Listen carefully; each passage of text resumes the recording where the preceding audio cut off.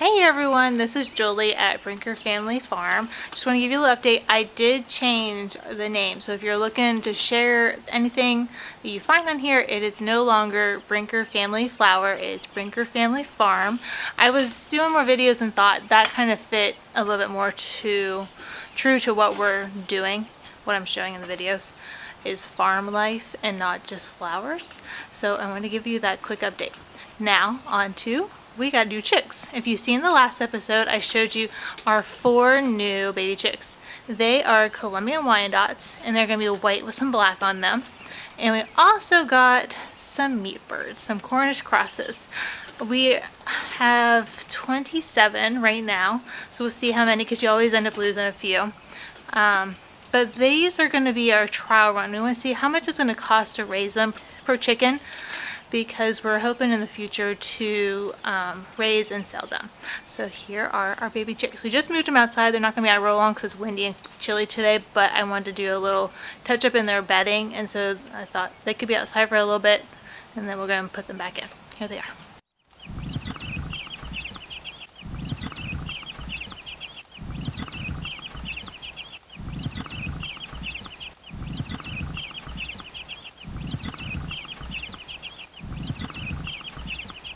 A friend gave me this little, I guess you call it cute, and they weren't using it anymore, so I thought this would be perfect to contain them while I was doing a little maintenance, and as they get bigger, we'll be able to have them outside and be contained and not have to worry about a predator issue. Now, all these little white ones here are going to be our meat birds, and then if you see any little ones picked, there's one here, and there's about 3 in the back over here. Get a picture. Those are the laying hens that we got. I went ahead and got 4 new laying hens because when our older girls turn a year in August, then they're going to go through a molt in the fall, and at that time their bodies are starting to get ready for winter. So they're not going to be laying eggs, they're going to be storing up extra body weight and getting the new feathers going to help them be ready to go through the winter months. So these will be about 6 months. That'll get us to end of October, beginning of November, and that'll be getting them into eggs so that our family's not without eggs throughout the whole winter.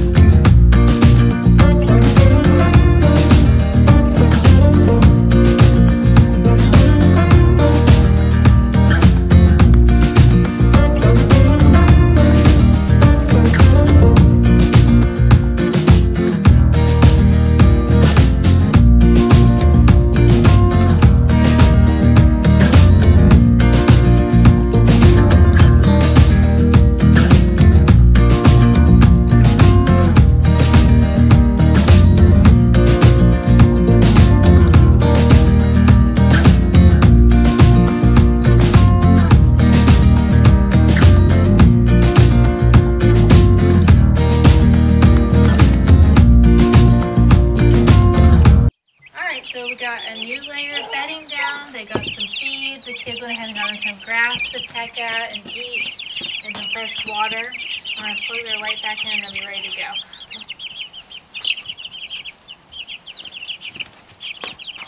We got this really big crate from my husband's work. They didn't need it anymore, and it's been working out really good for this amount of chickens. It's giving them plenty of room, and we'll just plug her right in over here. And we will be set again. Alright, so we got our beehive kit behind me from Tractor Supply, and with COVID there was a few pieces missing, but no big deal. The company had already put a note in there saying that these pieces were going to be missing, and so just to contact them, and as soon as they come in they will let us know. Look at these chickens, by the way. They had to come see what I was doing. So before I go on about the beehive anymore, I want to tell you a little bit about these chickens. I went ahead and ordered them last year from Myers Hatchery up in Polk, Ohio, and I got, I had 15 hens, 1 died, and 1 rooster. Good. I went and got a mixed group of them. I tried to get about 2 of each kind, each variety. My rooster, and then I have 2 hens. One is the one that's on the left over here that goes with him. She's a Delaware, like the rooster. And then the other one that's beside her is, well, I don't know. She is either an Easter egger or a queen egger. And you'll see some black and white ones. Those are Wyandottes. Those 2 right there that just stood up. They're a Wyandotte, silver laced Wyandotte. And then there's a few other ones. There's some Leghorns and some Sussex. I think that's how you say it.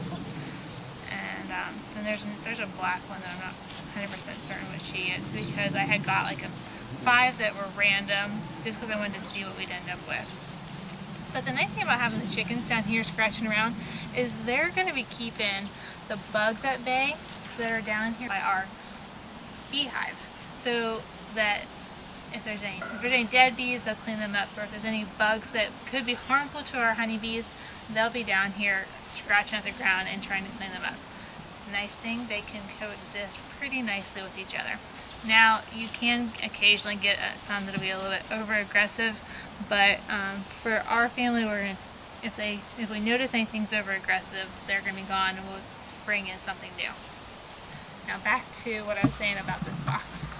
Anyhow, so we got our box from Tractor Supply and we set it up, but it was missing a piece that we weren't anticipating it to be missing, so we are going to be putting that in. And this just has primer on it, and I'm going to paint it.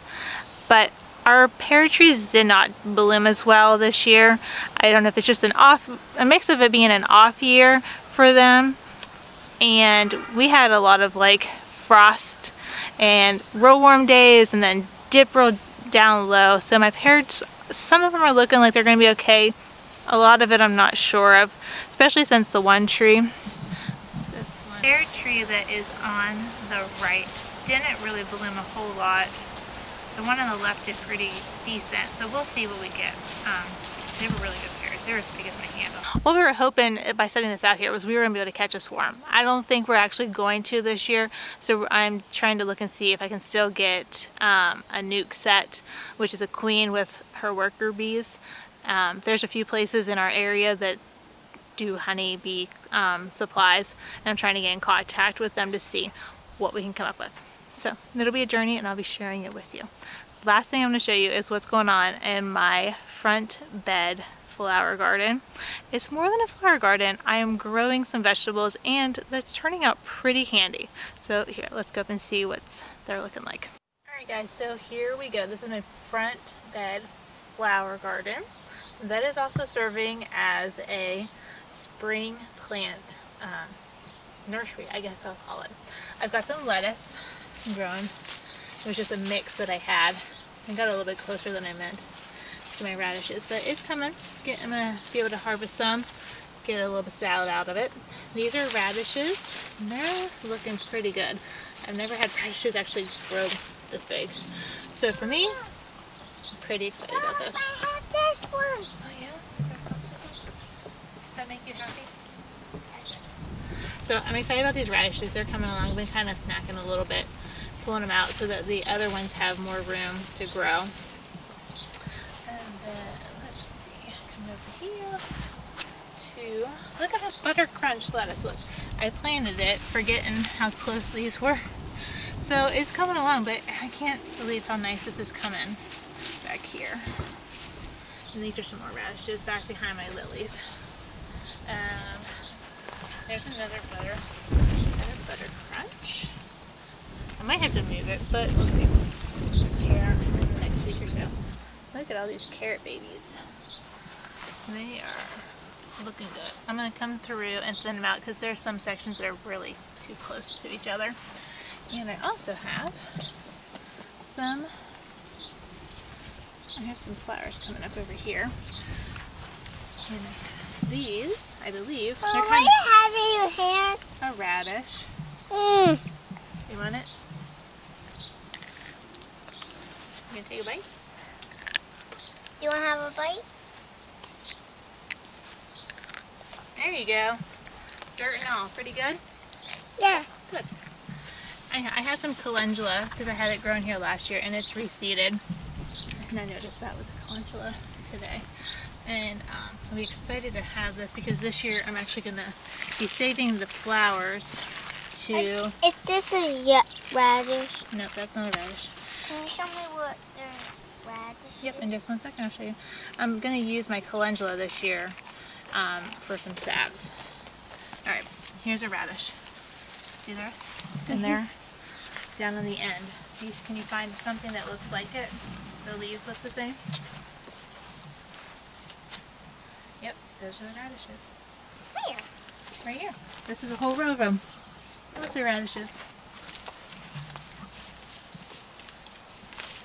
Radish. Oh, those ones were little. We'll probably see if we can put them back in the ground and see. Hold on, don't grab no more. I'll help you find one. This big one. Yeah. It's a mommy. That's a mommy one?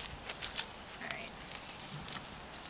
I guess I should tell you that these things that are shooting up all over this back row are gladiolus. I planted them when we got here. And we just were 2 years ago that we moved in. And they've multiplied a lot. Now there is also some onions growing in between, but that's another story for another day. And they've multiplied, and these are the white variety. I'm trying to decide if I should dig them up and move them or if I'm just going to leave them. I haven't decided yet. But they are very pretty and showy. So that's what's growing. These tall things so long. Back here in between, these are orange, like an orangey yellow lily. And this is the rose that I've had for a few years also. And it's real pretty with an orangey pink color. And it changes the more it opens, and I've really enjoyed it. I probably need to find a better spot for it, but I do like having it right in the corner. It did get a little bit of frost damage because we did have frost again, but I think overall the plant's still pretty healthy and it'll do alright. Alright, well, that'll wrap it up for today. I hope that you enjoyed seeing our baby chicks and our big chickens and seeing what's going on with the bees, and we'll be sharing more as we do more with them. The kids and I are going to go plant some peas that are Sugar Daddy snap ones that are supposed to be a little bit more heat tolerant, and we're going to call it an evening. Until next time, bye now.